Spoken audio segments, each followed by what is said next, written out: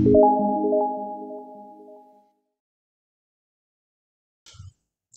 have this beautiful website they have set up where we can find all the documentation and anything we need. These guys also have a full course that you can buy. You should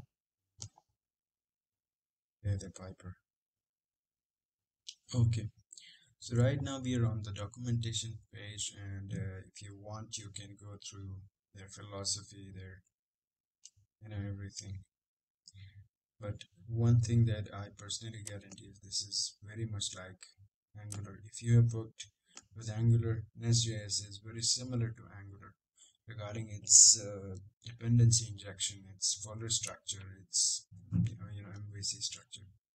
So let's start with the installation. First of all, you have to do npm i-g NestJS CLI. This CLI thing, this will actually help you a lot. First off, you know what, I have already done this, but for the sake of this tutorial, let's do it again. npm i-g nestcli. Okay, npm i-g nestjs CLI. So it seems it's done with the CLI installation and nest new. What can we? Okay, let's track this. No, I want to rename practice app. It's going to ask you which package manager you want to use. You can just press enter. If you want to change this, you can just move up and down, then select your favorite one. For me, npm does work fine. Then it says installation is in progress. Once that is done, let's wait for it. Okay, so now we seem to have the application ready. We can just cd practice app, and then first let's just open that in our code editor, that is VS Code, and then we can just write this npm start run start and the colon and then dev. What this does is it runs a node mount command in the background, so it will start looking for changes.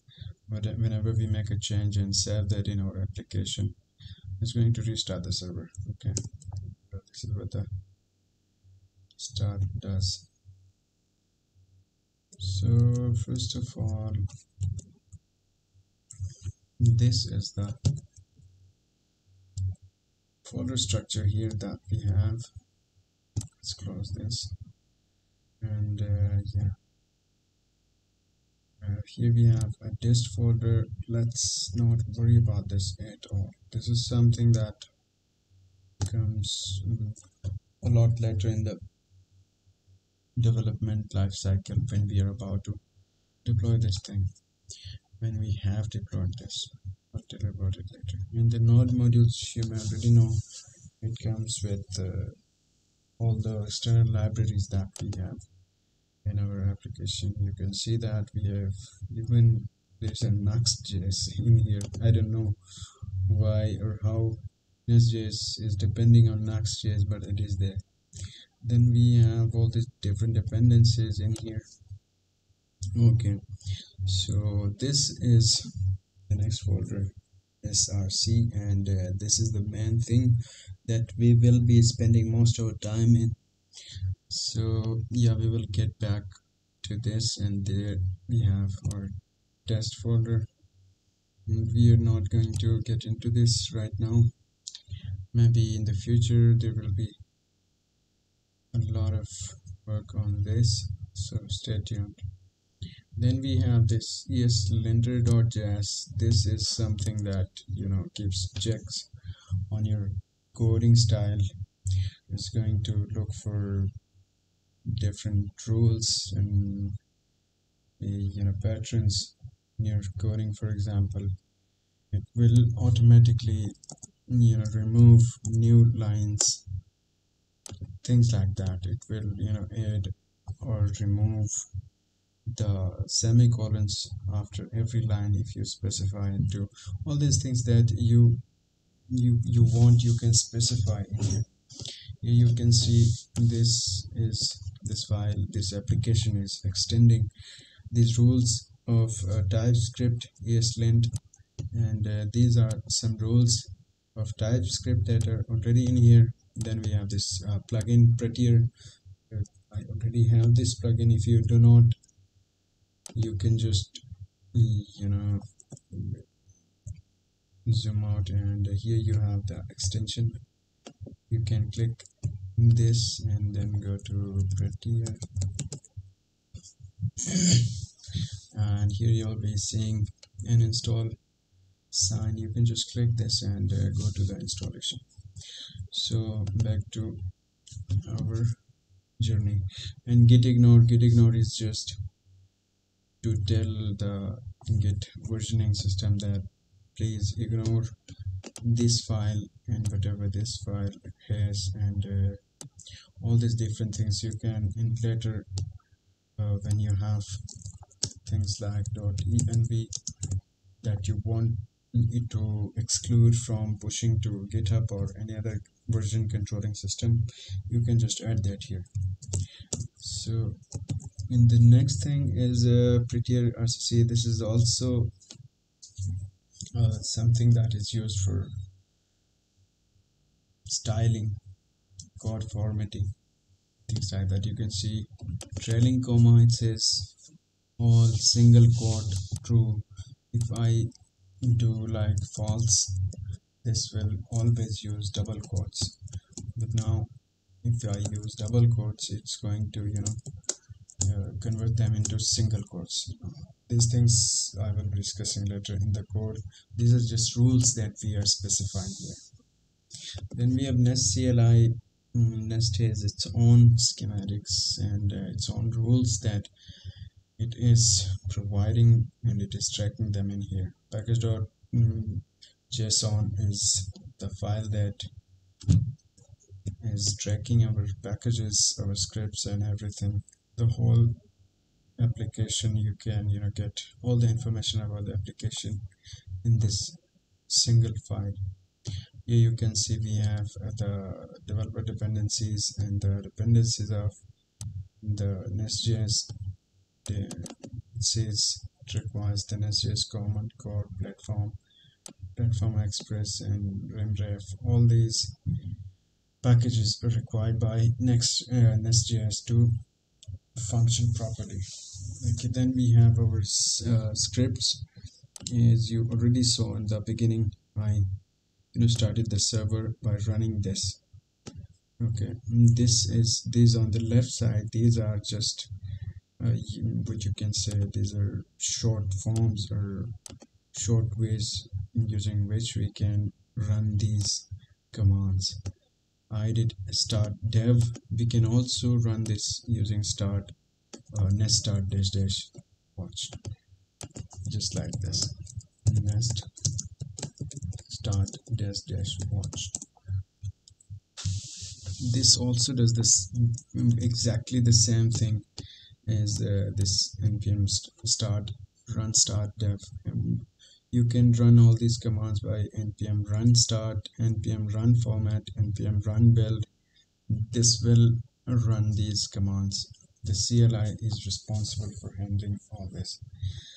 So yeah, rest of the files, we have a readme. This contains the beautiful description, the file that you see on any landing page. Later I'll show you the output when we deploy this on when we push this to GitHub. Okay, then we have tsconfig.build.js JSON.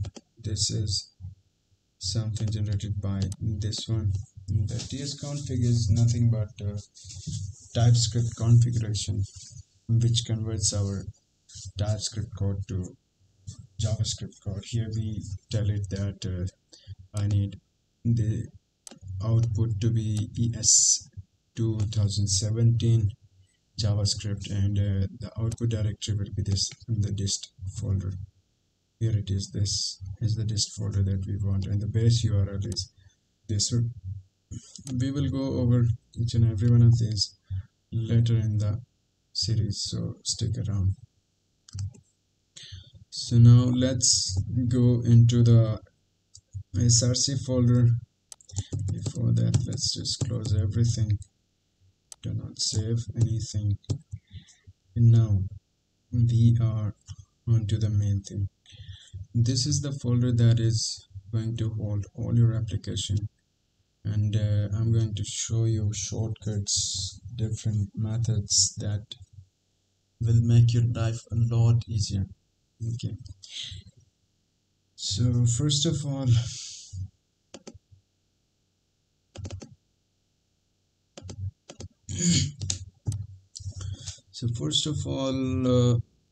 let's see, we have app dot, yeah, this is a file where we can take care of testing, so skip this one for now. Then we have app.controller.ts, and this says if we get like right now our app is running on this 3000. Oh yeah, this is the main.ts file. This is what you can say the entry point into the app, and in this file we can specify the bootstrap function, and we can tell it to use this module when starting the application. We can specify different module as well, but most of the time it's going to be the SAP module. So yeah, this is the function bootstrap that runs every time we run our NestJS application or this server. This is basically a server, yeah. So this is the port number, and coming back to the controller, right now we are on our local host. What we can do is actually, you know what, let's just show you the output here. Localhost 3000 and get hello world. Here you can see it says hello world, and what it does is it comes here.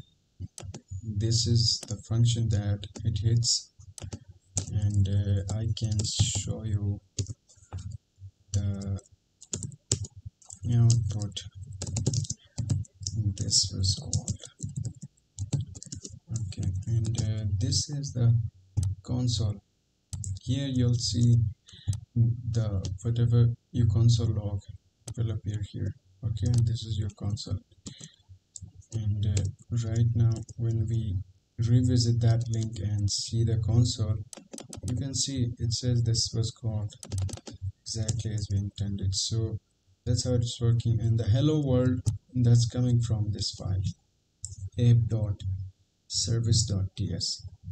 This is usually the file where we make database calls, and yeah, interaction with databases most of the time handled in this file.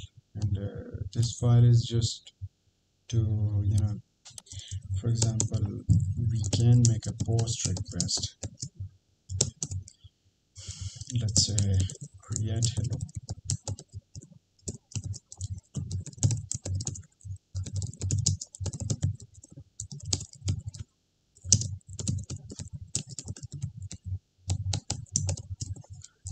I've just added these extra O's to let you know that you can name this function anything you like. So let's go into this function and add another one.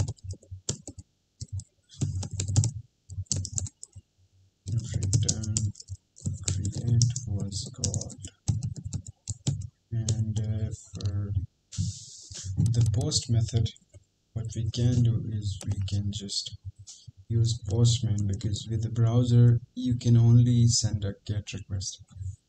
For the POST request, I'm going to use this utility, this software. It's called Postman, and sorry about that. Localhost 3000, nothing in the end, and this is a post, and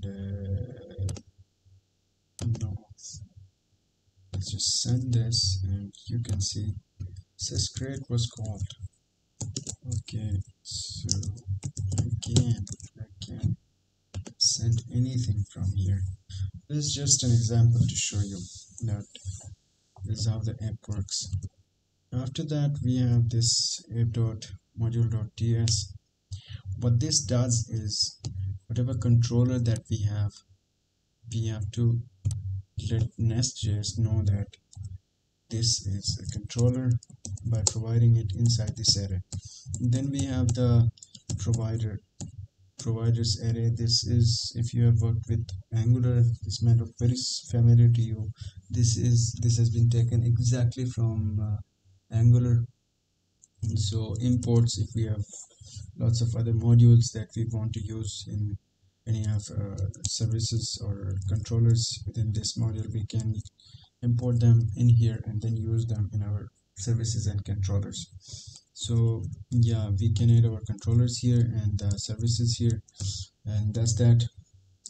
So I think, yeah, this is the introduction to NestJS. In the next video, I will be adding Swagger UI, and I'll show you some tricks to speed up your development process, and it's going to be great. So don't forget to subscribe and like the video if you had any value from it. Thank you for watching, and take care.